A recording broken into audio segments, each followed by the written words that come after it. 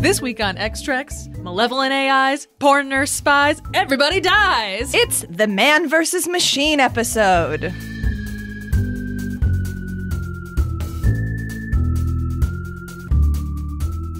Welcome to X-Trex, a podcast where we introduce each other to our fandoms one episode at a time. I'm your host, Erin Cline, an X-Files spooky bitch. And I'm your other host, Stella Cheeks, a slut for Star Trek the original series. Each podcast, we pick 2 episodes that fit a cinematic theme, watch them together, and then record our feelings. Our theme this week is Man vs. Machine. With our intrepid captain's love of monologuing computers to death, I had a whole smorgasbord to choose from. But really, there is only one choice for this episode, and that's the Season 2 episode, The Ultimate Computer. Not only do we get to see Kirk grapple with the fact that he, Captain James T. Kirk, may be replaced by a computer, but it's a classic story of efficiency versus human intuition. And while this is not strictly Shakespeare in space, the guest actor William Marshall gives a truly Shakespearean performance as computer engineer Dr. Richard Daystrom. Oh, and it's just a fucking great Mixed Burke episode. They're so supportive of their baby. Captain, whatever. It's everything I love in a classic Star Trek episode. And in this Season 5 episode, Mulder and Scully fight a malevolent AI system bent on destruction while trying to wrangle with a woman who bases her entire makeup look on Blade Runner. It's Kill Switch! Also included in this episode is Mulder inside the internet experiencing a truly insane computer-based hallucination where Scully kicks ass. That's it. That's all the reasons. Computers! All right. Let's dig it in there, Mr. Spock. Okay. There are certain things men must do to remain men. Your computer would take that away. There are other things a man like you might do. And now for a quick-ish episode summary. The Enterprise and her crew are summoned by Commodore Wesley without explanation. After arriving at a deep space station, the Commodore, who Kirk definitely banged at least once, explains that the Enterprise, come on, he shows up and he's like, Bob! Like, they fucked, okay? I know Commodore Wesley. I know his human intuition. Yeah, they fucked, 100%, at least once. Anyways...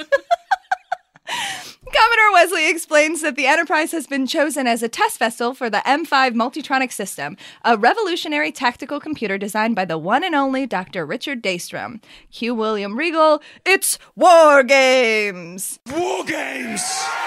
If the test is successful, the M5 could potentially handle all of the ship's functions without human assistance. Spock is impressed by the potential science and efficiency of the computer, but Bones and Kirk have doubts. Just a niggling feeling in the back of the neck. Red alert. At first, everything is peachy keen, and the M5 succeeds at performing ship functions more efficiently than a living crew. But soon, the M5 starts to exhibit troubling behavior, like turning off life support on unused decks to siphon off more power for itself. Dr. Daystrom, seemingly unable to view the M5 objectively, insists that the M5 is working properly. It's just learning, not troubling at all.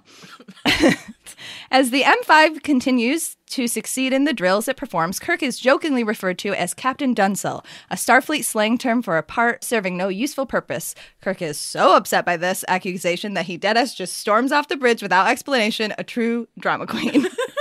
Dr. McCoy tries to soothe Kirk's woes with strong alcohol. Some prescriptions never go out of style, but they are soon called back to the bridge when the M5 destroys an unmanned freighter. Concerned that the M5 just destroyed a ship with no provocation, Kirk orders Daystrom to shut the M5 down, but he won't, even after the M5 literally kills an ensign trying to disconnect the power source. Scotty and Spock also attempt to disable the computer, but are duped by the M5 as the M5 has rerouted all controls, including ship-to-ship communications. Meanwhile, 4 of the Enterprise's sister ships approach to begin a new tactical drill unknowingly headed toward destruction. M5 sends a lethal attack towards the Lexington, killing 53, and then destroys the Excalibur, killing everyone on board.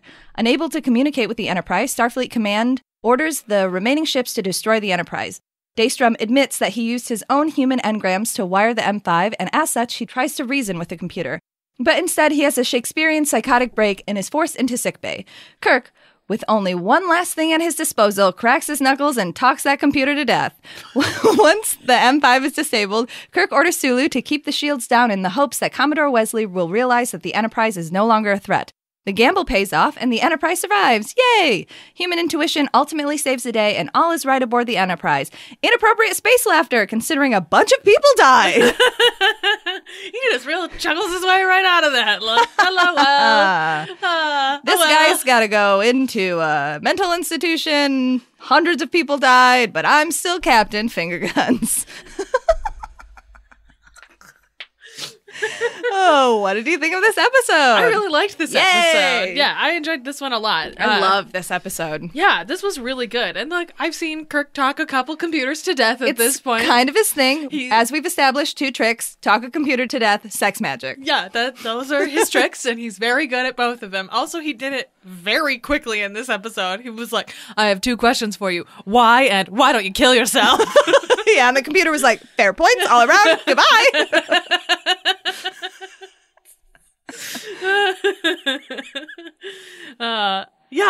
I really liked this episode. I liked Kirk having to grapple with the idea of losing his job to a machine. Like, it's interesting also that in today, 2021, this is something they were grappling with in the 60s, that like man is going to be replaced by machine. This is like an inevitability. This is how we get to the pinnacle of human creation, is that we outsource all of our jobs to machines. Yeah. And the like psychological reckoning that people have been having with that for 50, 60 years is wild. Like, it's funny too, because I liked how McCoy and then also Kirk were like, well, if they give my job to a computer, like, fuck that computer. Like, there's no way a computer can do this job the way that I can.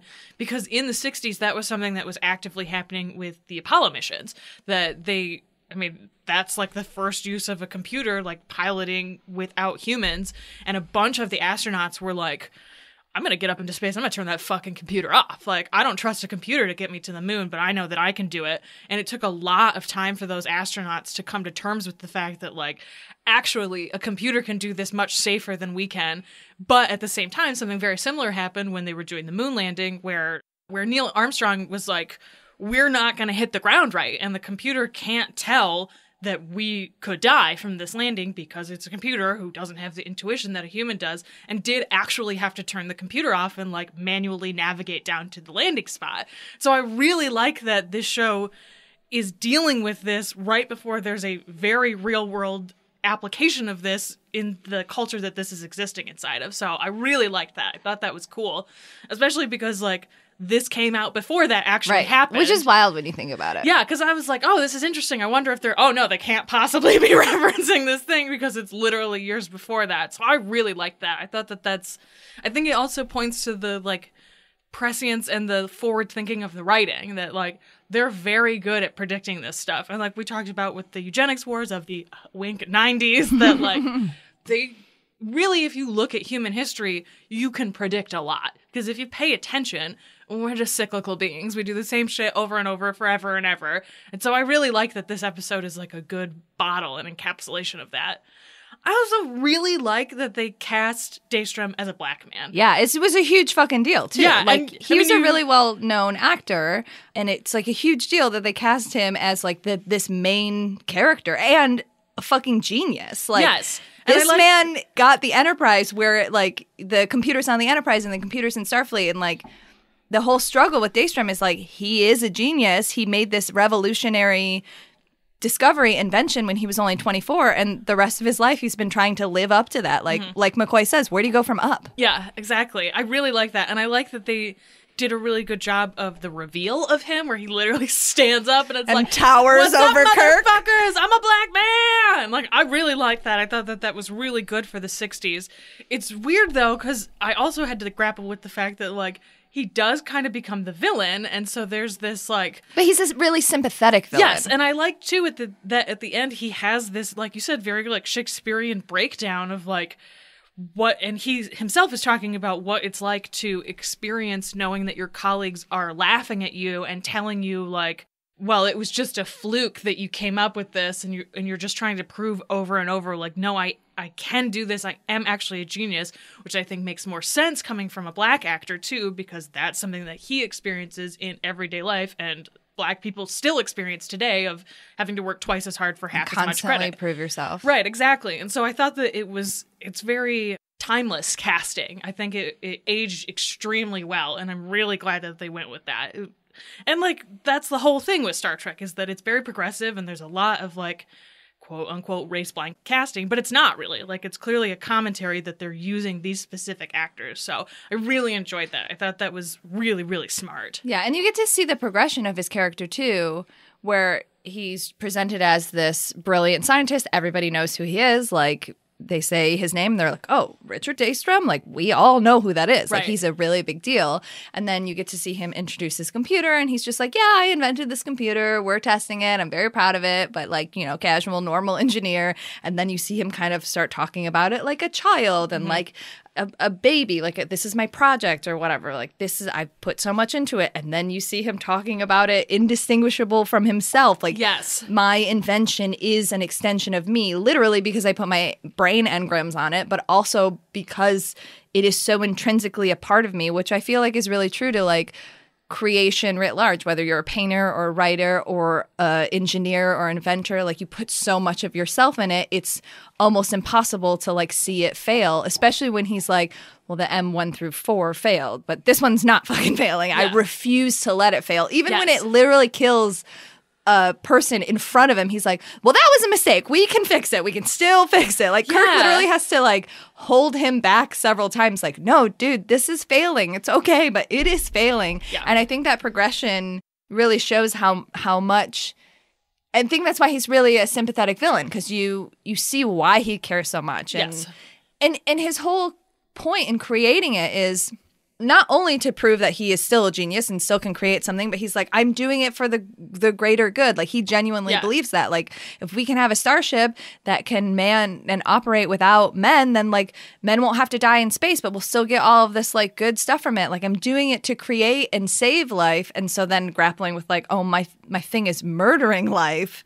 Yeah. But also this was meant to create it. And you see him grapple with it. And then you see the computer grapple with it because it's just a shadow of him. I think it's so fucking brilliant. Yeah, and I really like, too, we were talking about this while we were watching the episode, that I like that the episode eventually grapples with the fact that he's like, oh, Kirk, you're just, like, upset because this computer's going to take over your job.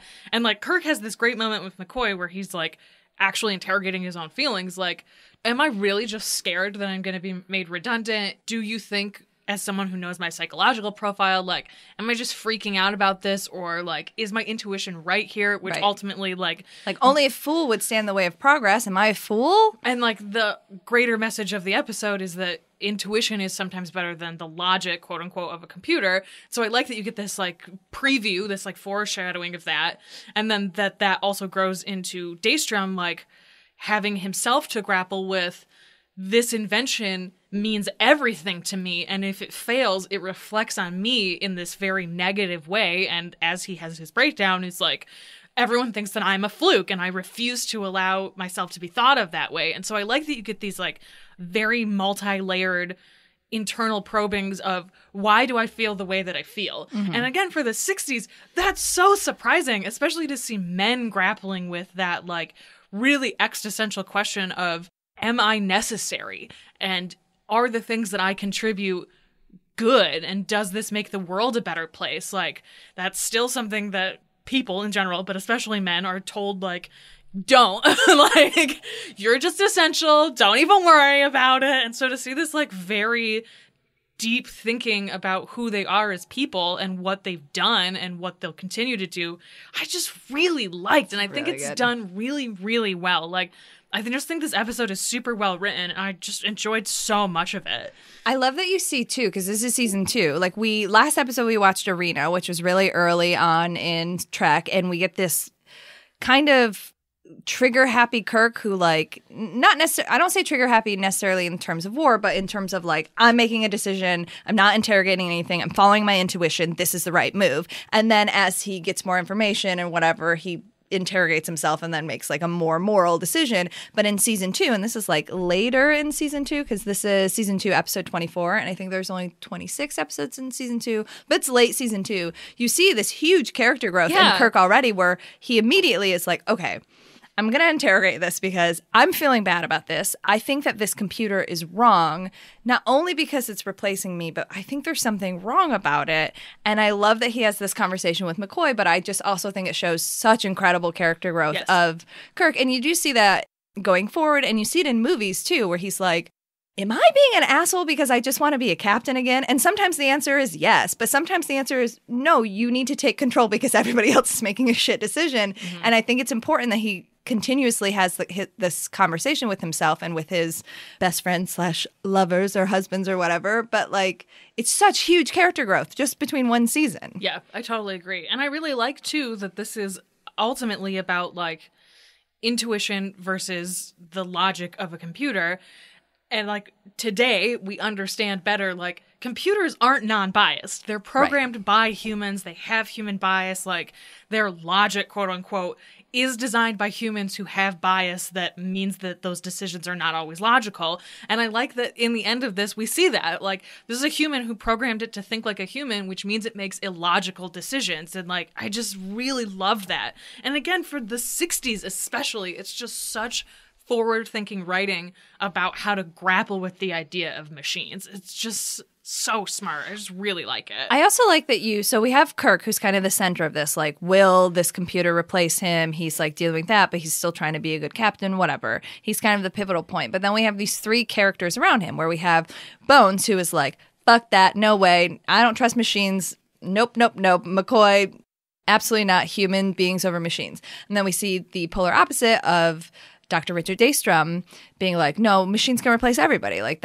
machines are the best. Like, machines. And then we see, ironically, this middle point of Spock where, like, Kirk and Bones are kind of, like, poking fun at him and like, oh, yeah, you love computers, right? And Spock is literally like, yes, this computer is efficient, but the most important thing that we need to remember is that computers help us and they are good servants and help us do our jobs better, but, like, they shouldn't replace us. Like, we should work in tandem with each other, like human beings and computers. Like, we need to live in harmony. That's how, we will have the most efficient use of our time and whatever. And I think that is something that we are still grappling with today. Yes. Like, there are people, bosses, capitalists, who are like, well, it's cheaper and, quote, more efficient to just mechanize everything. But in the long run, is it cheaper and more efficient when it breaks down or makes stupid decisions? And like, you shouldn't just full stop replace people. You shouldn't just say no machines ever. Like, there has to be a balancing act. Like, that's what progress is. Like, balancing, learning, working together, not just like, nope, fuck it, we're going to replace it. And like, there needs to be a human who can use their intuition to say, like, this is not working. Right. The Neil Armstrong example you gave is like the perfect example. Like, this computer got us to space safely, but in this moment, I as a human can see this is not going to work. I need to turn this off and make a split decision, which is like, it has to be both. Yeah, and like the idea that like they talk about on the bridge, the computer can make decisions faster than a human, but does that make them right? Right. Like, just because it can perform a function faster, that doesn't necessarily mean that it's the right function that it should be performing, especially when it starts shooting down ships and they're like, we literally can't stop it. What the fuck are we supposed to do? Like, being able to give it that human control and give it a literal off switch is really important, especially as you're... kill switch? A kill switch? Especially as you're developing technology. And like, it's a mistake to think technology is perfect right away, because it's not. Like, he even said, like, 1 through 4 failed, and like, there's no reason 5 can't fail. It's just doing better than 1 through 4. Like, this was supposed to be a test. Yeah, it's supposed to be a test. And Bones says later too, like, the government bought this technology from him, and so he has to make this work. Like, I think that that's also a really good like view of what happens today, where it's like, because of capitalism and like, oh, efficiency, let's bow down to the god of efficiency and cheapness. Like, oh, it's work.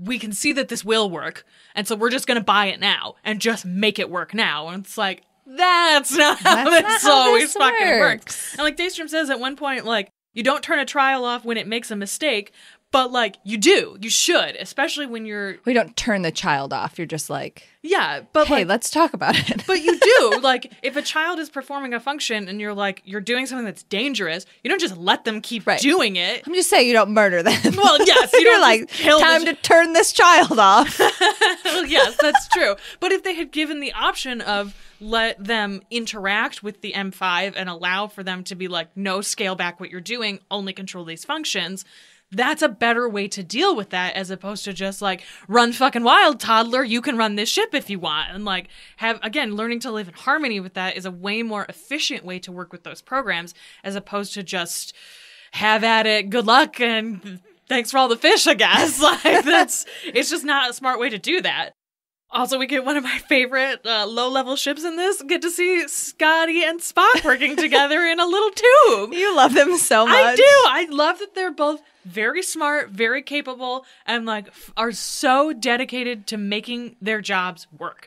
And so I love it when they have to work together to fix a problem that's going on with a ship. Like, we've obviously seen like transporter ships or whatever, but seeing them like crawl up into a tube and be like, we're gonna make this work. Like, I just love that. I don't even want to watch them make out in this situation. I'm just like, ooh, it's bros working together on a problem. I love how much you love them. It's so great. I do love the low level, the like secondary storyline of this episode is McCoy and Spock like gassing up Kirk, like being really sweet and supportive and being like, hey, we're on your side. Like, we believe in James T. Kirk. Like, this computer can be the best thing in the world, but like there is loyalty here and we care about you. And we also know, because we've worked with you, we know that you are going to be a better captain than this fucking machine. Like, so, yeah. But they're being very like delicate with him. And it's really sweet. It is very sweet. And I love that Spock has that line about like, a starship is also built on loyalty. And that's something that we see constantly over TOS, especially when the crew is going off of the ship and then has to make those decisions. Like, that stuff is important. And the loyalty that we see over and over, like sometimes the good of the one is more important than the many, because the one benefits the many in a way that you can't just replace. Like, right. People aren't just completely disposable and replaceable in a way that a machine views them, because machines can literally be replaced, and so they just don't have that empathy. I also thought it was interesting, too. This wasn't something they really, like, addressed at the end, but when they take the shields down and they allow the other captain to realize... Bob. They realize... Bob makes the decision like, Kirk, only Kirk would think to do this. Like, I thought at first that what they were doing was teaching the M5 about mercy and the quality. They turned that fucking machine off. Well, yeah, they turn it off, but it still exists inside of that. And so I thought at first that that's what was happening, is that they're teaching this, like, the quality of mercy is just as important as the quality of logic. And like, I wish that they would have gone into that a little more, probably because we just watched Arena, where like that's a big part of it. It's literally like, mercy. Yes, you're an advanced civilization because you understand mercy. And like, oh, if only we could teach computers about empathy and mercy, like that seems like the next step in AI evolution. But they just weren't there yet. Like, that's okay. They'll get there eventually. So I just really, really liked this. And of course, I was very pleased when Spones was flirting in the elevator and Kirk's like, they're my boys. Look at my boys. And we're back to normal. Here we go. Space laughter. We did kill an entire ship. Anyways. Whoopsie-doodle. Whoopsies.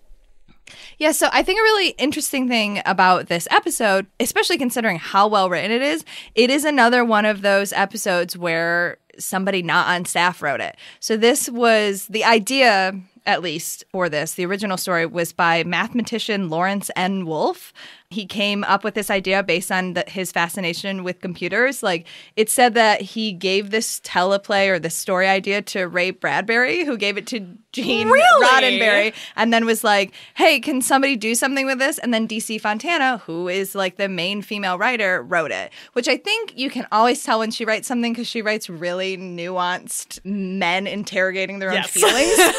Like, she's so fucking good. But I love, like, we watched Is There in Truth No Beauty? Good job. Thank you. A couple weeks ago. And I just think like that episode and then this one are honestly two of my favorite episodes, because I think they're really nuanced and incredible. And I just think it's fucking so cool as somebody who like loves fandom and stuff, that they were ostensibly written by two people who are just like, I like the show, I like Star Trek, I think this would be a really good Star Trek like episode, and they were like, hell fucking yeah, this is really good. Yeah, it's like someone watching the show and being like, I know what this show is about. Yeah. And like, this feels like an episode that knows what Star Trek is about. Absolutely. And I just really liked that. Jimmy Doohan is the voice of the computer, obviously. That man is the voice of everything. That man loves to voice act. He's fucking great. He's like, yo, cut me a check. Cut me 30 checks. I'm ready. All the checks. There is a line with Spock and Bones kind of at the beginning where Spock's like, it's a shame that they don't have technology to replace you yet, Doctor. And then as somebody who has watched a lot of the rest of Star Trek, so in Voyager, they get thrown into, you know, whatever, the Delta Quadrant, and their doctor dies, and they have to activate the EMH, which is the emergency medical hologram. Oh. So in the future, there does exist like that technology, but it's meant to be an assistant. It's not meant to be the main doctor. And they're like, hey, so we're in the Delta Quadrant and the doctor's dead. You gotta be the main doctor now. And the EMH is like, what the fuck? What do you mean? I'm a fucking hologram. And so all of Voyager is him being like, I guess. Just figure it out. I love that. And he has such an acerbic like quality too. Like, my kingdom for Dr. Leonard Bones McCoy to meet an EMH. It would be the whole universe would fucking collapse in on itself. That fanfic has to exist. I just want them like angrily talking at each other. I don't need them to fuck. I'm just like, give me a friendship fic about them like duking it out about like which one of us is better at this, and the MH is like, you're better at this. But also, I have some theories. Yeah, I think that's such a. My favorite thing is like, here are some seeds or whatever in TOS and see how it has grown throughout all of the like 800 episodes of Star Trek. And I think that that's really like a fun thing to be like, ugh, wish we could replace you. In the future, we kind of can. Yeah. But they also choose not to. It's like meant to be an assistant. Also because of the EMH. I mean, they figure it out and stuff, but like it's a hologram. It like needs lights and shit. So it's just fascinating. To quote Spock, it's interesting. Don't you fucking use the word fascinating. It's interesting. Don't you fucking say it. Kirk in this episode recites a line from the poem Sea Fever. I mean, it's a big thing that I love when Kirk is like, let me show you how literary and nerdy I am. But also, he quotes that poem in Star Trek V, my favorite Star Trek movie. So just a shout out for The Final Frontier effects. Also, in this episode, he's wise the computer several times. Also, wise God. Anyways, watch that movie. That's my platform. Thank you for coming to my TED Talk. So while I was watching this episode to prepare for this, when William Marshall, who plays Richard Daystrom, is like having that heart-to-heart or whatever with the computer, and it's like, I am great, you're great, and he's having this big emotional moment, me, as a big Shakespearean nerd, was like, this man has to have been Othello, right? Because that speech is also a very Othello speech, right? Like him like kind of talking to the gods, but also having a conversation with himself and like, am I the bad guy? No, I'm not the bad guy. I'm making the right decision. And it was just like a very Shakespearean, like specifically Othello speech, not only because this is like a prominent black actor. I Googled it. He played Othello like 8 times. Of course, yeah. And was actually known... Harold Hobson of the London Sunday Times praised Marshall's portrayal as the best Othello of our time. So not only was he Othello a bunch, he fucking nailed it. And I love that, like, I was just like, yeah, this guy's incredible. I would pay so much money to see him be Othello. Yeah. That, like, the consequences of my own actions and having to grapple with. Yeah, totally. Am I the bad guy? Like, absolutely, totally. I can 100% see that. I think he's such incredible casting, not only for all the reasons you said, but he's such like a powerful actor. And honestly, the visual element of him being so much taller than like Kirk and even Nimoy, who is quite like tall, at least on the like visually on the ship. Like, it's just such a powerful choice. Even the like purple and orange he wears, like, I just think he's incredible. And this episode rules, and I'm really glad that you liked it. Yeah. Yep, I did. I liked it a lot. Are you ready for Synopsis Showdown? I am. A genius scientist tries to reclaim the clout of his youth by installing a supercomputer meant to replace the men on the Enterprise. Oh yes, on James, the T stands for the fuck this computer doing on my ship, Kirk's Enterprise. Needless to say, it does not go well for the computer.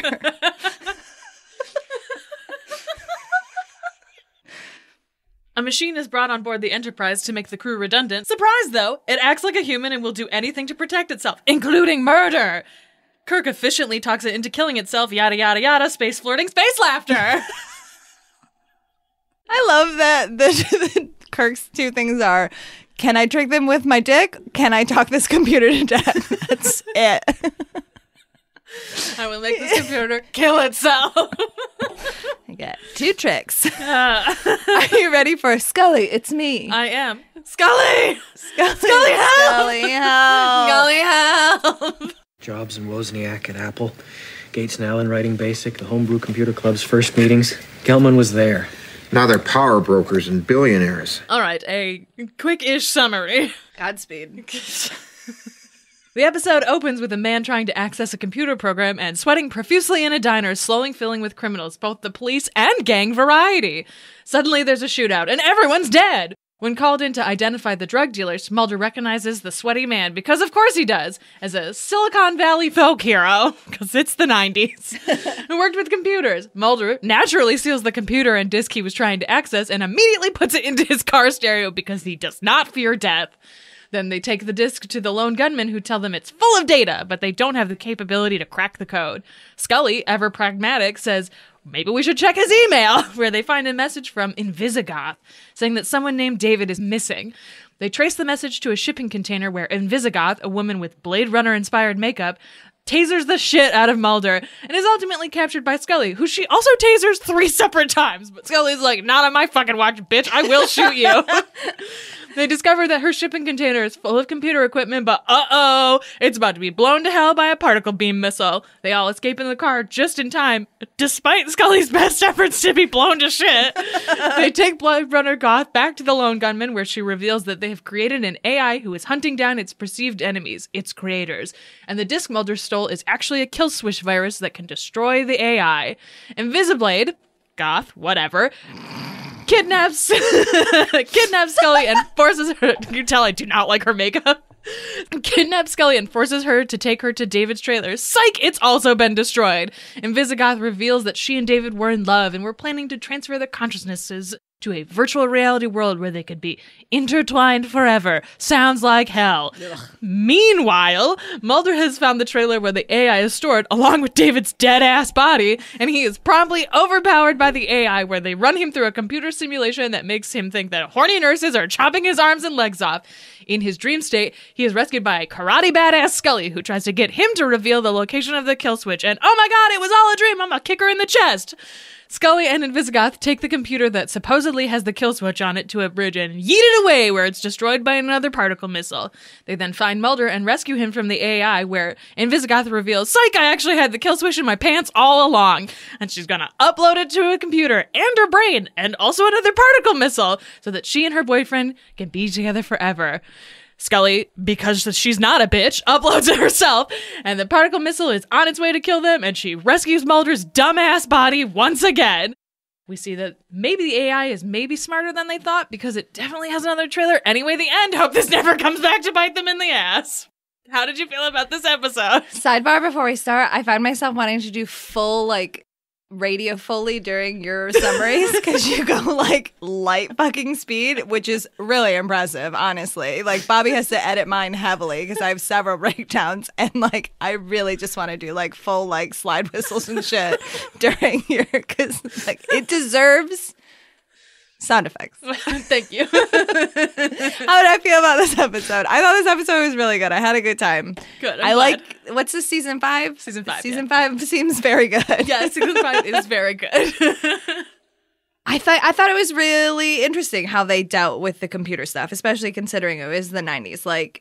Obviously, we have very advanced, shockingly advanced technology now, but in the 90s, internet was still kind of new, and, people didn't really know what was up. We talk about all the time, part of, X-Files fandom was, this is one of the first shows that we can kind of, be on the internet and talk about it together. So to do a whole episode, based on this and kind of, oh, what it would happen if we had some, primordial ooze on the internet, I thought was really interesting.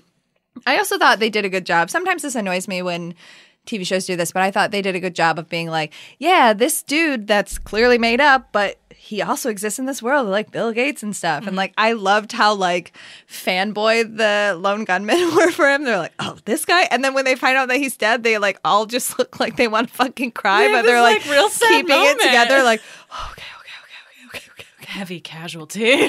Heavy casualties. I also love the like trope of this episode of Mulder like fucking off on his own, totally like getting like he would have died if Scully hadn't come and rescued him. We have this like really interesting back and forth between Invisiga. So stupid. It's gonna call her Esther. Which Scully is all too happy to do the rest of the episode. Yeah, right. Esther and Scully were like, they fucking hate each other from the get, but then they like learn how to like begrudgingly work together, which I think that this is handled really well. Because on one hand, it could just be like, bitches hating each other. Like, bitches being bitches. Yeah, two competent women can't be in the same room together. Like, impossible. But then as Scully specifically learns more about Esther and like what's going on and starts to believe begrudgingly, like the Scully story. The Scully way. She has a lot more like empathy and sympathy for her. But then it ultimately is like, bitch, you want to die? Then you can die. I'm going to get this dumb hoe into the forest. Like, I cannot be your babysitter. Yeah. Goodbye. Yes, absolutely. Esther says at one point, you don't listen, do you? And like, Scully like, literally is like, goodbye. Yeah, she's like, oh, you want to die in here? Good luck. Godspeed, my friend. Later. I thought their dynamic was really, really interesting. I like that a lot.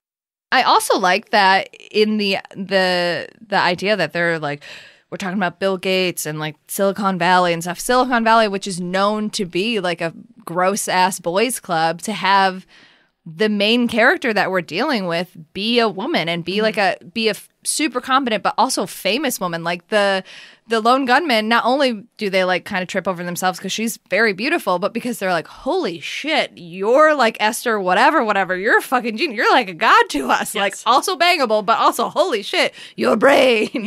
Yeah, they talk about her accomplishments, and then Fro Hickey is like, right. Oh, she's so hot. And it's like, do you think she's hot because you want to fuck her brain or her vagina? And like maybe both. And like, that's cool. I like Why that. Not both? But I like that a lot. Like we see the one guy, what's his name, like Donald or whatever. Yeah, I don't know. The sweaty guy in the diner. Yeah. It's Donald. We see him and him kind of talking to himself, but he dies like right away. And then the other guy is already dead. Like we know that they're like, they were a trio and they're all brilliant and smart, but like we really only deal with her. And I really like that. I like that we in the boys club of Silicon Valley and of tech shit, like, no, she is one of the smartest people in the world and we are dealing with her. That is great. Her dumb makeup. So stupid. So stupid. I mean, if you were living in a shipping container, why not? I guess, sure. Also, you can only get away with that type of makeup if you have perfect skin. So, like, that's true. Go for it. Yeah, that's true. Fair enough. You could also imagine that she put it on nicely, but then she was just hot in the shipping container and just like melted a bunch. And then she like cries it off. Yeah, then it gets real gothy and dramatic when she cries. I like it when she cries it off. Me too. It's like, this is how your makeup should look. We don't need these perfectly round goggle circles. That's unnecessary. Cyberpunk. There's a lot of good, really, Mulder and Scully stuff too. I love the like when he takes the computer and she's like, Mulder, that's evidence. He's like, gee, I hope so. Yes. Or when she like swerves off and gets out and he's like, so are we having a temper tantrum right now? Yeah, she's so mad and he's so pleased. He's so happy about it. He reacts to her having emotion in the same way that McCoy reacts to Spock having emotion, where it's like, oh, are we a little ice princess? Do we not have emotions? I really love that. And I also love it, like, even in Mulder's fucking, like, nightmare dream, he's like, I need my doctor. I need Dr. Scully. I need Dr. Scully. And then envisions her as, like, a badass, like, coming to save him. Like, he's the princess. She's the, like, warrior. Like, I love that. Like, that is perfect. Also love Scully just, like, double tapping everything. She's like, you run from me, I'm gonna shoot you. Bam, bam. Like, I didn't hit you on purpose, but I will shoot you. The alarm goes off. She shoots it. Shoots a little robot right in the stupid fucking face without, like, looking. Incredible. Incredible. This woman with a gun. Dana Scully, not afraid to shoot you. Not afraid to shoot you. Oh, yeah. I've looked it up before, but she has, like, a body count of, like, hundreds over the course of the series. Like, yikes. She will shoot anybody fucking dead. It's, she never forgets she is a cop. Like, she's ready to shoot at any moment. She's ready. She's defense. Yeah, I think this is a really good balance of like what an X-Files, like a successful X-Files episode is to me. Like you do have the kind of like monster of the week element, but it's also really interesting and very prescient of the time.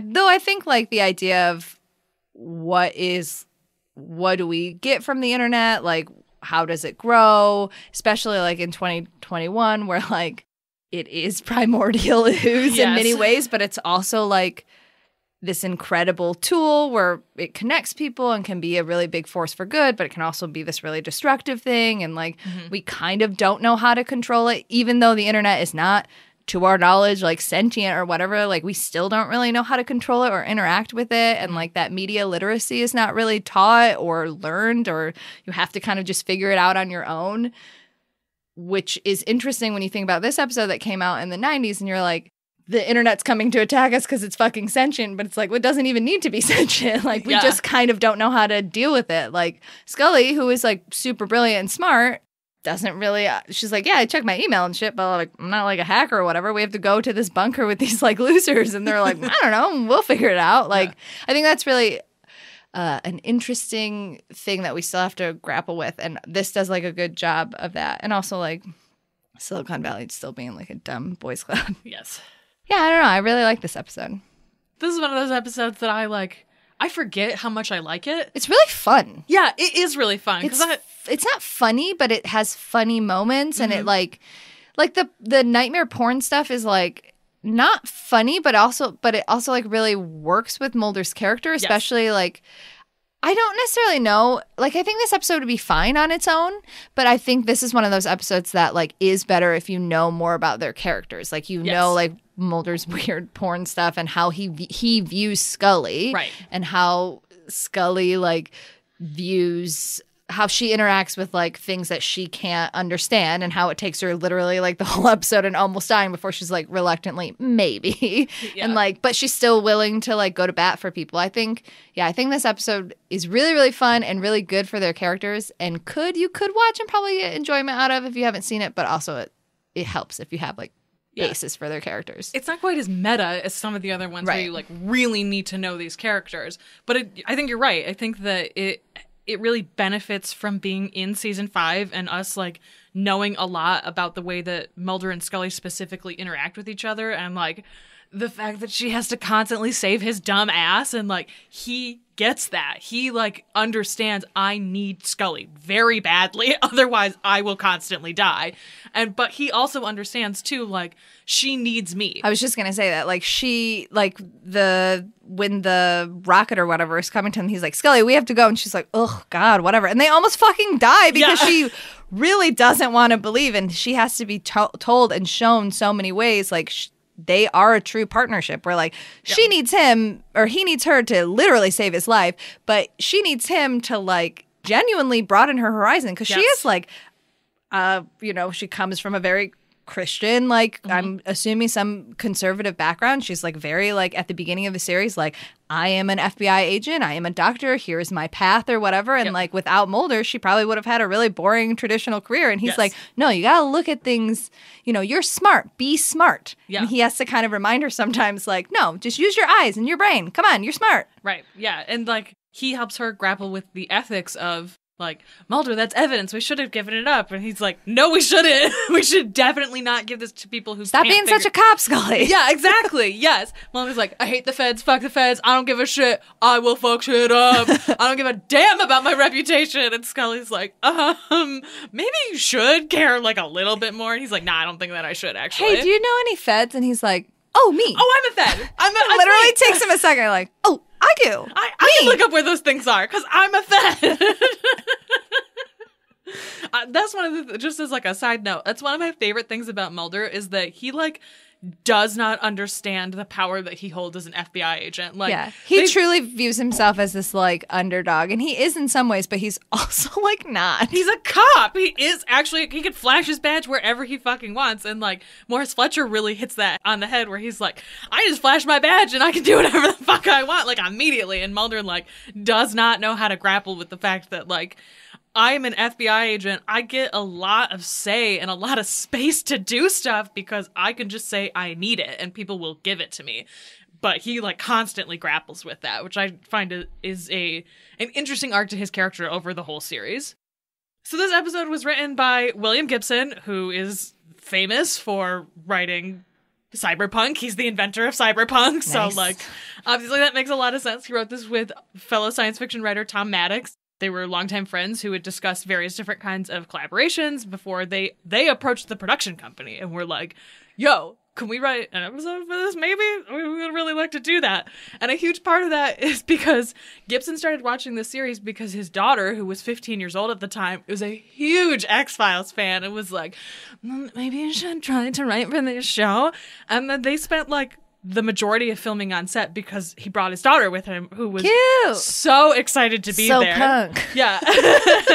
Yeah, he said, we spent a lot of time on the set because my daughter insisted on being there. And like, I love that. I think that that's great. Also, is just like, I love dad-daughter stuff. I love when dads support what their daughters like. And especially when it's a daughter who's like, you know what I fucking love?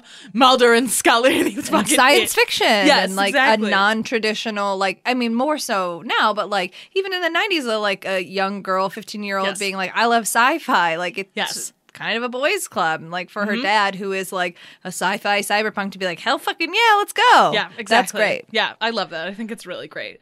This episode deals with a lot of Gibson's themes that he uses a lot, like alienation, paranoia, and the will to survive inside of like a ever dystopic world, which like, yeah, this whole episode is about how do we survive? Do we need to be human? What is a human? Can we upload our consciousness and exist together in this way to survive? Yeah. Like, I feel like if she had presented it as like, oh, but to be uploaded and live forever and like, you know, have all of knowledge at my fingertips, I may have been like, okay, I see that argument. But she was like, no, I want to upload so I can mingle with this other person forever and never be apart. completely without human. Both of us were like, ugh, hard pass. Yeah, I went, gross. And you were like, ugh. Yeah. At the same time. I'm like, no, thank you.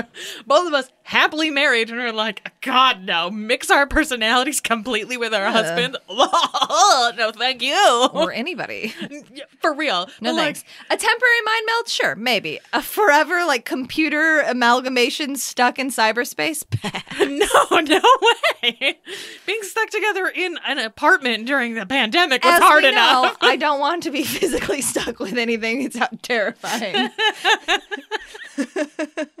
It's my number one fear, apparently. This episode also revolves around the very Gibsonian ideas of interactions of human and artificial intelligence, especially on the World Wide Web and the net, as they call it, like 100 times during this episode. And these ideas were really popular in the 90s when this was written as well. Again, like I said, the internet's really new. And so this idea of like, what can we do with the internet? Like, I think it's interesting to watch the Star Trek episode where they're talking about computers and like what it means to be a computer and can a computer replace a human? Can a computer be a human? And this is about the internet and like the capability that computers give us to be a part of this primordial ooze, this web, where we're interconnected to all of these other humans, but to technology too that we cannot control and that can control us in many ways too. So I really like that, and it like makes a lot of sense to me why, especially in the 90s, this was so popular. Also, like, science fiction, modern science fiction, and also, like, paranormal shit love just having fucking hackers that can just be like, oh yeah, I can do it. Yeah. And I said while we were watching it, too, I appreciate that Donald at the beginning is in a suit, and he's not in, like, computer hacker gear. He's not in, like, a hoodie in a diner. Like, he just looks like a dude. I appreciate that his computer is duct taped together. Yeah, very cyberpunk.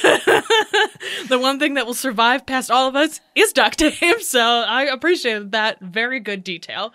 Apparently, it took over a year for this episode to be written and completed, mostly because Chris Carter and Frank Spotnitz were like, we have other priorities. Which, imagine saying that to William Gibson, like, we'll get to you eventually. Hang loose, dude. See you later. I'll be at the beach. It's just like absolutely hilarious to me. But one of the things too that when they like finally got together to like, okay, this is the episode we're gonna put it together. One of the huge things which Bobby talked about while we were watching this is that the main thing that Chris Carter and Spotnitz did was make revisions to the script, making Esther's character more of a bitch and making the way that Mulder and Scully interact to her more the way that it is now. Which, like you said, really contributes to this episode. Like, it is those human characteristics working together that make this such a strong episode. Especially not only the, like, female versus female thing, but, like, Esther is like a cyberpunk and she got invaded. Her bunker got invaded by the feds. Why would she fucking trust them? Yeah.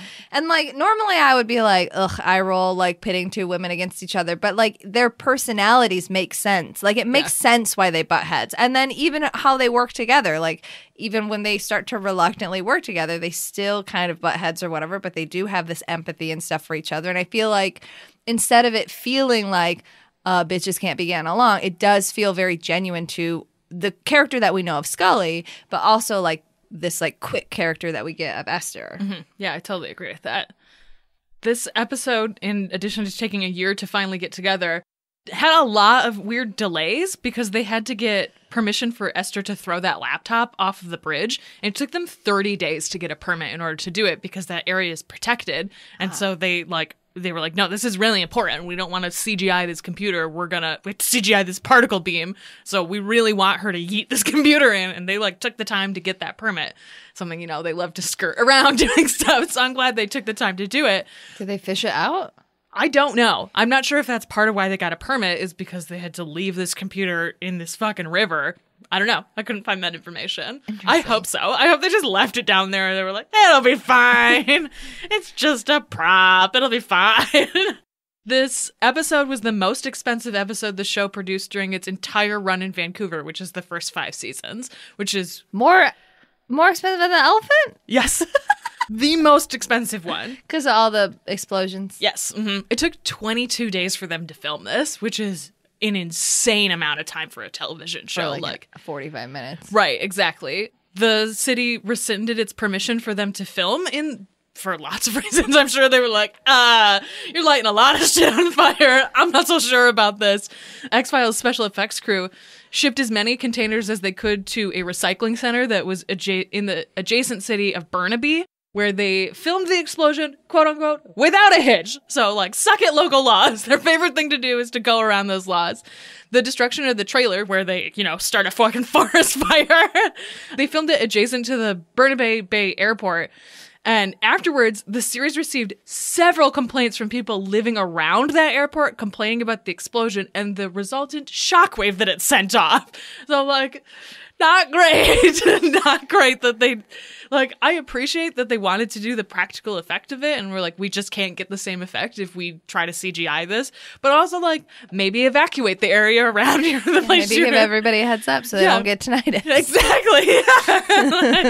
Like, maybe we should have done that. The robot that attacked Mulder inside of the trailer is based on the Sojourner rover, and it cost $23,000 to create. So, like, another reason this is a very expensive episode. Why didn't they just, like, go to high school and be like, can we have one of your, like, fighting robots that you, like, beat each other up with? Can we just have one of those real quick? I mean, it's the 90s. What are those called? BattleBots? It's BattleBots. I was super into BattleBots. Go and follow the BattleBots TikTok. It's dope as shit. BattleBots rules. Yeah. BattleBots is super fucking cool. They hired a freelance computer artist to generate a 3D image of Scully for that scene where she's fighting the group of nurses and she like flashes, which is so wild to me. Like, it's a very brief shot, but they were like, no, we need to make sure that we have a 3D Scully. This is really important to this series. So I love that they, giving people work. Like, don't worry, I already have one. Apparently, Gillian Anderson was super pleased with that scene, saying, I happened to be in really good shape at the time and was just raining to get in there and take those half-naked nurses out with some karate chops. It's like, hell yeah, Gillian Anderson, get it fucking done. But David Duchovny, not as happy about it. When he read this script and saw that he was directed to be impressed with Scully's karate skills, his literal response was, I have no arms. I've lost my arms. Why would I care about Scully's karate? I can't do karate anymore. And I like that middle place where they ended up, where he seems like shocked, and it seems like he's in a state of shock. Both like, why can Scully do this karate? Also, I don't have any fucking arms. I love that scene. I think it's great. And Dean Haglund, who plays Langley, the one with the long blonde hair, later called this sequence one of the greatest fight scenes ever, period. Which I love, and like, it is a really good fight scene. I think it's very well executed. This episode was largely well received. The biggest complaints were that it tries to do too much, but like, That's It's the cyberpunk. X-Files. It's both X-Files and that cyberpunk. Like, that's a big part of that, like, very specific genre is it's doing a fucking lot. That's Yeah. like the whole goddamn Like a deal. hacker building a kill switch that has like a dumb song on it. Like that's very cyberpunk. Just like let it exist. Yeah, exactly. I also love it when they play that song. Yeah, and while they're escaping and that music is playing. Yes, and like I like it when they play it in the car and like the lights are all flashing. Yeah. I just think it's such a great detail. Also, that X-Files crack video that we watched, the Twilight one of Mulder and Luke Wilson, that's the song that they play over it. So I just have a special affinity to that. Kill Switch was such a frequent rerun episode that they brought back Gibson and Maddox to write a second X-Files episode called First Person Shooter, which we are gonna get to. We are definitely gonna get to that one. It's one of my favorite episodes. People shit over it all the time. Is that our accident or is that our bondage episode? Yes. Spoiler, sometime in the future we'll have a bondage episode. And you'll see why when we get to the First Person Shooter. That's also one of those, like, Scully is one of the most badass women alive episodes. Like, she comes in and rescues his ass. Spoiler, and you can take this out, but it will be an interesting back-to-back because that is a baby woman episode. Oh, no. Yeah. Yeah, that was one of the ones in that X-Files crack episode of they played My Heart Will Go On and it's Scully holding the giant gun and you were like, that episode, I want to know what that is. That's what that episode is. So I love that William Gibson and Maddox were like, you know what we love? Scully being a badass. Like two people You know what we dream of? It's a great example too of two people who watch the show and understand who this character is and are like, I'm going to write for this character who deserves this kind of treatment. Cyberpunk's dream of a leather-clad Scully. Absolutely. That's how it be. That's just how it be sometimes. It's time to show down. Sure. All right. Mulder and Scully chase an AI with the help of a bitchy goth. Mulder does a Mulder and almost dies. The goth gets to live forever on the net with her dead boyfriend. The end. Or is it? A hot hacker battles for queen bitch supremacy while Mulder is stuck in a pornography nightmare. Woo! You nailed it. Are you ready for a Deep Throat's mission log? Let's do it. Bob. Surprise? I see. Beginning with The Ultimate Computer, as Stella mentioned, this is the teleplay by DC Fontana, the story by Lawrence N. Wolfe. This is directed by John Meredith Lucas, who was the show's producer for the second half of the second season, as well as directing and writing several other episodes. He was also the co-producer of Ben Casey and The Fugitive, two of the most popular television programs of the 60s. Later, he served as producer, writer, and director on many television series, including Insight, for which he received 2 Emmy nominations, and The $6 Million Man. Old Bob Wesley, Robert Wesley, Commodore, was named for a pseudonym that Gene Roddenberry had used in his early career. In fact, Wesley is Roddenberry's given middle name. We learn more about old Bob Wesley, Kirk's friend, in the animated series. Hey, you can be friends, but they definitely banged at least once. Yes. Yeah. I mean, you could be friends with somebody. Bob. Bad. I trusted Bob's morality. We learn more about what happens to Bob Wesley in an animated series episode, One of Our Planets is Missing, where Bob has retired from the Federation and becomes governor of Mantilles, a planet in the farthest reaches of the Federation. Speaking of what happened to the prominent person after this episode, more stuff on Daystrom. Daystrom is a huge figure in Trek lore. He was the inventor of the Comptronic and Duotronic computer systems and hailed as the Einstein of his time, winning the Nobel Prize at 24. His breakdown in this episode canonically doesn't actually lessen his reverence at all, as his Daystrom Institute and Daystrom Reward are often referenced throughout other Trek shows. The character of Daystrom appears in the novel The Rift by Peter David as one of several Federation scientists who accompany Kirk on an embassy to a recluse and advanced race, the Caligar. Daystrom confides that although many consider his intellect to be undiminished, his confidence has deserted him, making him incapable of any new ideas. In the epilogue of the novel, however, Daystrom combines observations of the Caligar's technology with his previous M5 research to produce the forerunner of the 24th century holodeck, which leads to the EMH. Cool. So, in a roundabout way, canonically, Daystrom does invent the computer doctor. That's great. That's cool. I like that a lot. I love extended lore like that. Also, I feel like that makes sense too. Like, scientists have breakdowns all the fucking time. Like that. People have breakdowns. Well, yeah, but I just mean like working. Aren't we all scientists in our own way? Fair enough.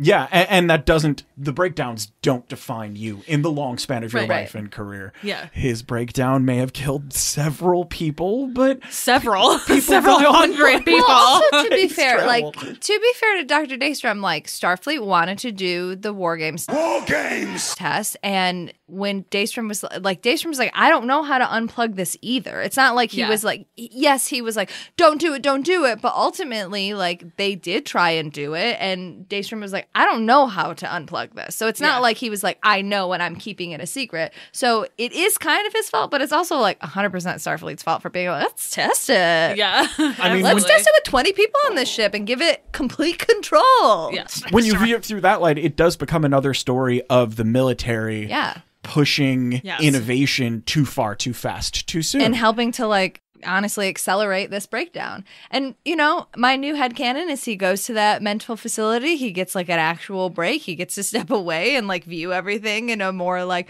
you know, he gets to step away from this project for the first time ever and have some actual like clarity. I think ultimately several hundred people had to die, but it was good for him.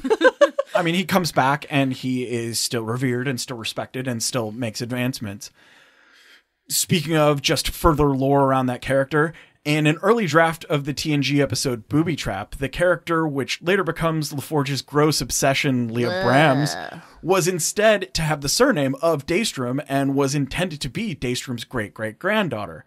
However, the casting department had already cast Susan Gibney as this character, who is white, and they failed to connect the two and that they should hire a black actor for this.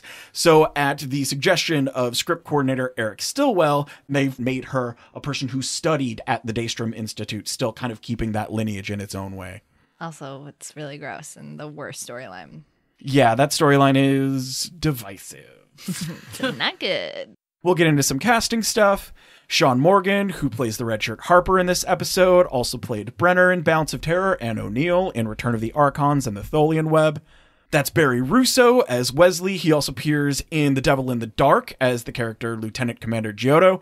We talk more about him during our Horde of Love Fest, so check out Season 1 for that. And that brings us to William Marshall as Richard Daystrom. Yeah. The joy of connecting Marshall from this episode to an historic Shakespearean career, to the guy who played Blackula, to the guy who played the king of cartoons in Pee-wee's Playhouse, is exactly the reason why I love doing this section of this podcast. What an interesting person and an amazing career. Among his many Broadway appearances, he understudied Boris Karloff as Captain Hook in Peter Pan in 1950. He played the leading role of Delaud in the 1951 revival of The Green Pastures. Stell mentioned he did extensive Shakespeare work in the US and Europe. One of his Othellos is recorded on video, his really? 1981 Othello. So we should totally search that out and look for it. He also played Othello in a jazz musical version of the play called Catch My Soul, where Jerry Lee Lewis played Iago from 1968 in Los Angeles. It sounds buck wild. It might be an absolute dumpster fire, but I want to search that out as well. It sounds really, really interesting. I'm literally looking up who is his Iago and that other Othello because I'm curious, but 1981. Okay. As for his role as Blackula, these three white people aren't going to try to dissect the boons and banes of the cultural effect that blaxploitation had, but no one can deny that the character of Blackula was one of its most iconic and long-lasting figures, immediately recognizable, brought a lot of gravitas to that role, Shakespearean gravitas even, so that makes all of the sense in the world. His other film appearances include The Alfred Hitchcock Hour, Tarzan, Man from U.N.C.L.E., Rossetti and Ryan, voicing Tony Stark and the Juggernaut on Spider-Man and His Amazing Friends, and the film adaptation of Maverick. He also won 2 local Emmys for producing and performing in a PBS production as Adam early in the morning. In addition to his acting and production work, Marshall taught at various universities, including University of California, Irvine, and the Mufati Institute, an African-American and arts music institution in the Watts section of Los Angeles. He did similar work at Chicago's Creative Arts Foundation, which in 1992 named Marshall as one of its epic men of the 20th centuries, which, like, Cool. Yeah. epic rules. fucking dude. Totally rules. Did you find anything? Yeah, it's a English actor named Ron Moody who's most famous for being Fagin in Oliver, but I'm not, I'm unfamiliar with him, so I'm sure he was fine. I'm sure he was fine. We should still check it out. Fagin You is have a to pretty have- big villain, so yeah. that makes a lot of sense. I mean, you have to have a good Iago, so we'll see. We'll watch it.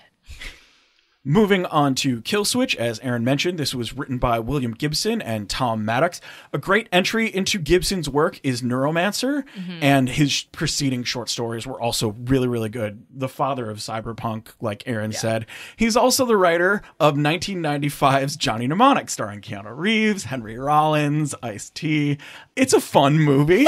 It's very interesting, very cyberpunk. There's cyber dolphins who work as servers. There's outlandish costumes. Keanu Reeves has like a hard drive in his head that has too much data in it. So it's an interesting movie. I like it a lot. It's also a fucking killer pinball table.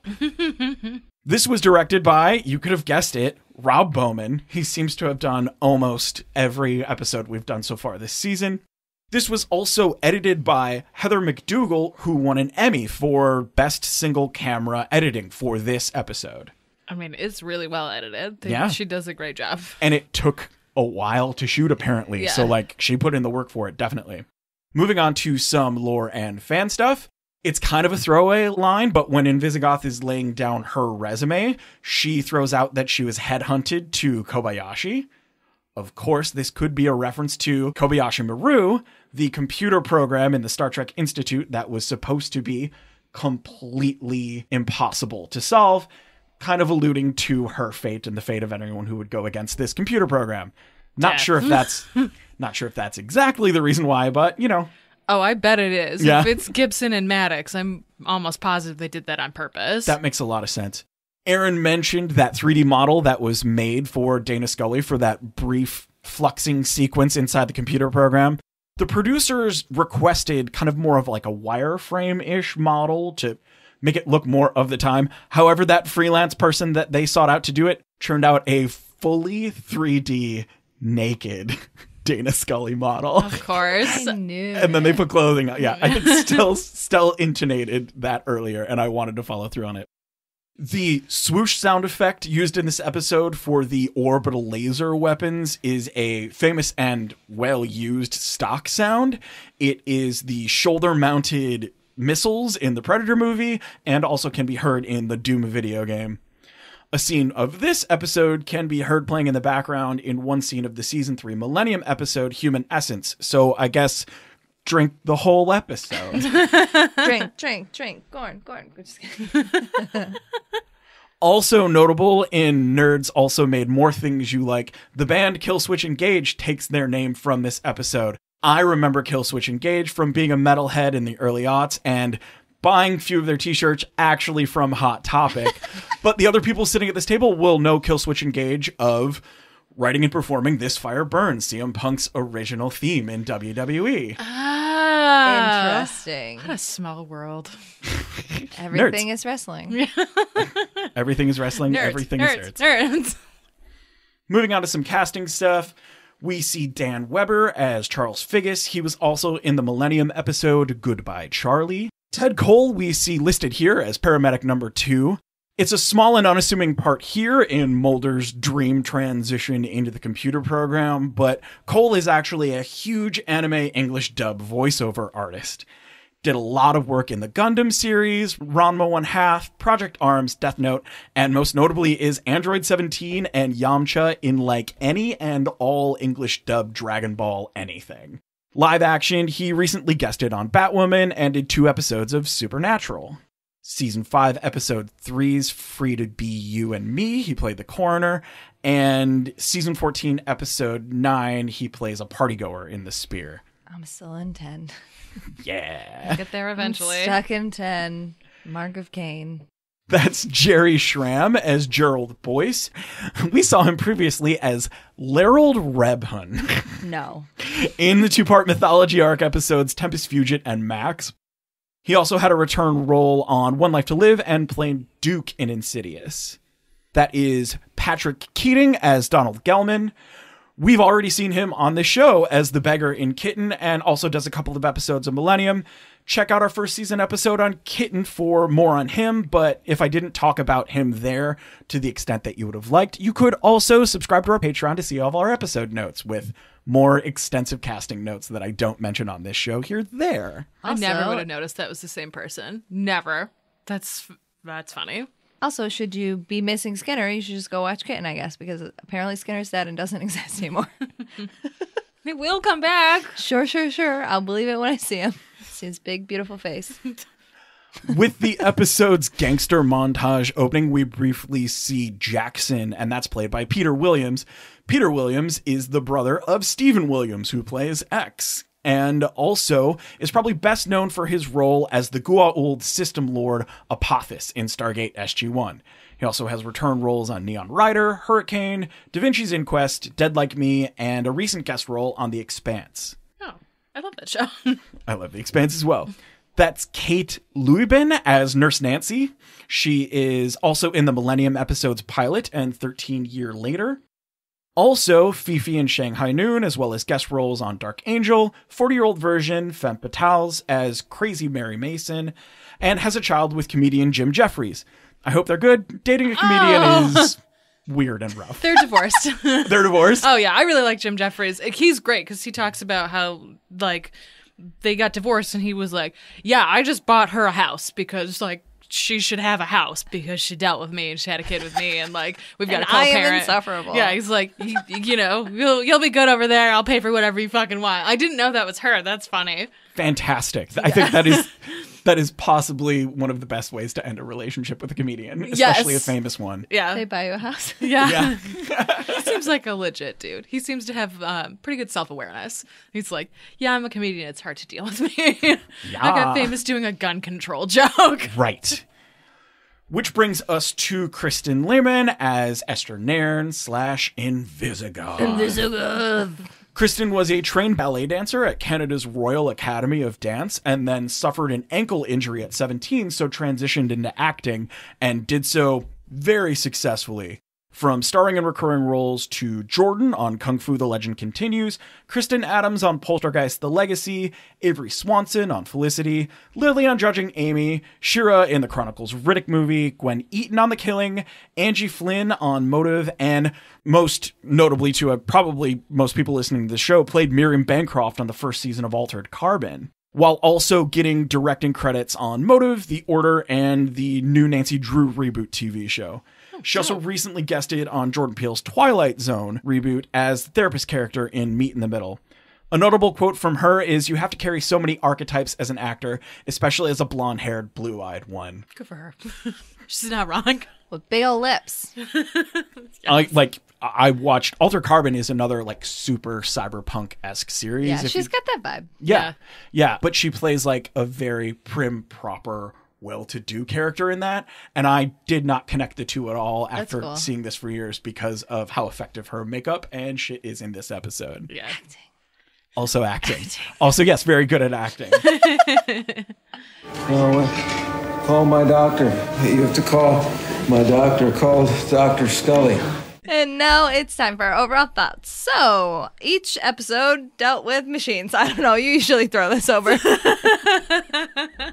Yeah, this is about AI and the way that AI protects itself. Like, ultimately, that's what both of these episodes are about. Because if you program something to be more human, it's going to want to protect itself. Right, like, the most human instinct is to survive. The most live, like if something is alive, yes, their instinct is to survive. Because even if you're an animal or like, you know, a plant, like your instinct is to live, is to survive. Exactly. And so I think both of these episodes grapple really well with this 30 years apart of what we view as AI with a computer at the time in the 60s and what we view as AI with the internet in the 90s. Like, these are both really good representations of our fear about what will happen with AI and how we as humans have to learn how to grapple with that, and like, what is the greater good of AI and how do we learn to live harmoniously and simultaneously with it. So I think these are really great to pair together. I think that these, very good at podcasting. But also, like, that's the way. The idea of these creators too, Yes. making something that they can no longer control. Like Yes. the idea of Donald whatever as fuck and Esther in Visigoth whatever and Dr. Richard Daystrom being like, I created this thing, I'm a genius, but I can no longer control this. Yes. This is beyond me now. And the idea too, like in Visigoth talks about like, well, the AI isn't going to just hit Donald with a particle beam. It wants to impress it. Like, the computer sort of does the same thing with Daystrom, where it's like, I'm part of you, and, like, you taught me about morality, and so I'm going to push forward with this idea of morality, too. So it's, again, like, if you make an AI more human-like and you base it after yourself, like, it's kind of the worst parts of your personality allowed to run free in the primordial ooze. And, like, these are both very good examples of that. Yeah, absolutely. As a casual fan, would you recommend this episode to a newbie? Absolutely. 100%. So good. You could drop in on this episode with no other context whatsoever about Star Trek. Like, you get a lot of, like I said, the introspection of the crew and especially of Kirk and, like, the interactions that the crew has together and the way that they deal with the idea of Kirk becoming redundant. They're not even upset about their own jobs and being redundant. It's the idea of the loyalty that they feel to this captain and how they feel about him being made a joke and being made redundant. So I really like that. And also you get like great Shakespearean space. You get this like grappling with humanity and what have I created and am I the baddie? Like, yeah. I just think it's a really, really effective episode. So yeah, I would recommend this to anybody. It's a very timeless story, but it's also a timeless story in terms of technology. Like you said earlier, like this idea of like machines replacing man is still something that we grapple with today. Absolutely. You kind of talked about this earlier, but would you I recommend don't think I this? would. Yeah. I think that if, again, this is a caveat. Like this is an episode that you can watch, and I don't think it would turn you off on the X-Files, and I think that you would get some enjoyment on it because it's like it's very interesting and visually stimulating. It has like cool concepts. But I think you would get a lot more enjoyment from it. Because I feel like if you just dropped in on this, you would be like, what is this weird porno nightmare? And his arms are chopped off. And like, she's karate now. And like, why is she just shooting at everything? I feel like it's really a better experience if you know what's going on, even a little bit. Yeah. Yeah, I would agree with that. What is a scene or moment from this episode that you won't forget? I think, honestly, Kirk grappling with, is it just me? Is this computer... The hallway scene with him and McCoy? Is this bad? Is my intuition wrong because I just don't want to be replaced? Like that... I just really liked that scene, and I thought it was really impactful of actually grappling with, I don't know if my instinct is wrong. Ultimately, I don't want to be replaced, but is that a bad thing? Like, I just really liked that. I thought it was very good. What's a scene that you'll remember? I mean, there's a lot to choose from inside this episode. Scully blindly shooting a battle bot. It's so funny. It's her. She pops up and is like, fuck that. And then just like sidearms it. Yeah. It's really good.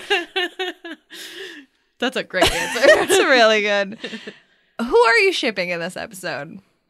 McSpurg, duh. Yeah. I'm gassing up their captain and then him being like, there's my boys flirting into elevator again. Here we go. Space laughter. Are you shipping anyone in this episode? It is a one-sided ship for Mulder to Scully. Scully's like, nope, I don't care about any of this. I just want to get this bitch out of my car and save Mulder. But I'm like, Mulder is subconsciously like, I am very much in love with this woman. Yes. So it is an unrequited love ship at this moment. Yes. I mean, she does risk it all to get him out of that trailer, though, and drags like, his bitch ass out of it. That just feels like another day in the office for Dana Scully. Not wrong. This is an episode of Fuck, Fine, or Flop. This is a fuck, for sure. I think this would be a fuck, too. Yeah. Yeah, they're good episodes. Yeah, these are both really good episodes. And I also feel like pairing them together elevates both of them. Agreed. Like, they just fit so well together inside of this theme that, like, it makes me like both of these episodes more. Yay. Yay! All right. You can find us on the internet. You can follow us at NYD Productions on Twitter, and you can interact with us using the hashtag XTrexPod. You can find me at NYD Urgency on Instagram. You can find me on Twitter at Stella_Cheeks. You can find me on Twitter retweeting BattleBots clips at Haberdasher9K. You can also follow us on Instagram at NYD Productions, and you can email us at xtrexpod@gmail.com with questions or comments. This is usually where I make a joke about fic, but honestly, I just want to read the fluffiest fluff Mixburg fics after that. They're so cute. Oh my god, I love them. I have a lot of links should you need them. And if you want more special behind-the-scenes action, like our insane script notes, lengthy episode outtakes, extra podcasts like unofficial channels, and access to our newly minted NYD Productions Discord, then check out our Patreon at patreon.com/NYD Productions, where you can get access to all that and more for only $1.